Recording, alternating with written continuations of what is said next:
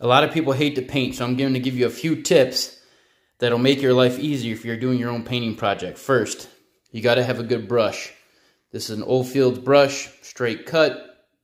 It's perfect for doing trim and cutting in corners, etc. Now, the way you hold it, this is how I hold it because I have the most control with going this way or going that way, up and down. That's what works best for me. Now, a lot of people are afraid to get their brush loaded up, but you got to dip it in there, okay? But you don't want to dip it in there and then start going on the wall. What you do is you want to take it and smack some of the paint off.